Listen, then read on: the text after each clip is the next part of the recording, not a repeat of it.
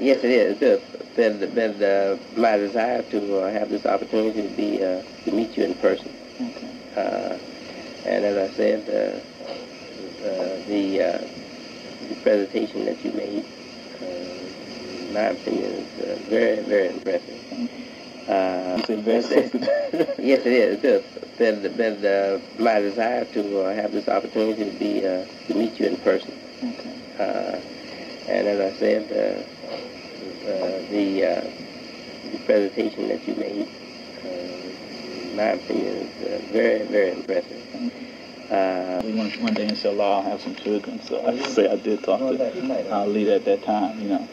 But brother Imam, I just like to thank you for the opportunity and thank you for the time, and I pray Allah to bless you with success and good health, and bless you with great understanding. I know you have great understanding, and I'm just overwhelmed. But from my heart, I really want to try to make a contribution to the advancement of Islam here in America, and I really want to do my best.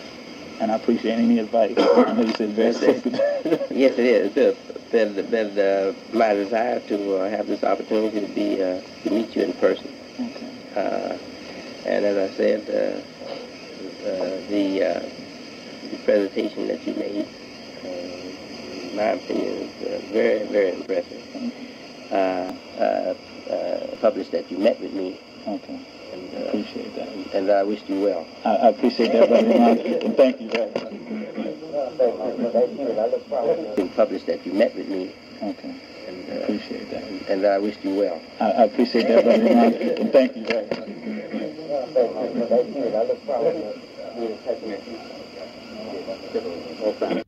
Alhamdulillah. The connection we want to show here as we began working together after my first meeting with him here in Hattiesburg, Mississippi, in New Medina. This is our first meeting, establishment of our relationship, and I thank Allah for our wonderful relationship over the years. But my point here is we ran this in October.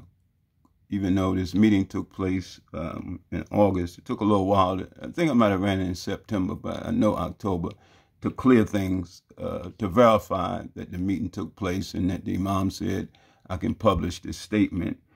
Things are a lot more tight than, you know, with getting things verified. Imam's so busy. But anyway, in November, right after that, Imam ran an ad also that he was speaking at he was renting the hall, two Masonic places, one in Cleveland, Masonic Hall, Temple, and then one in California, Scottish Rite. Ran them simultaneous, right next to each other, November 8th and November 15th.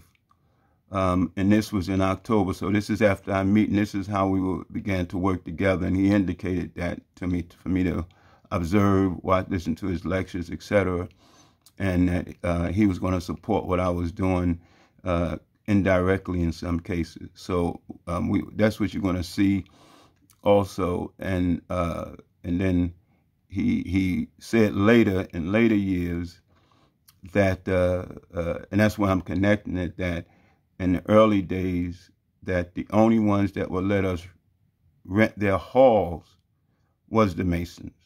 Most people in the early days wouldn't rent to the Muslims. So he said the Masons. And so when you see this here, that we're renting in Cleveland Masonic Temple and the Scottish Rite, even though it's later years, is pretty consistent with how things was at the beginning.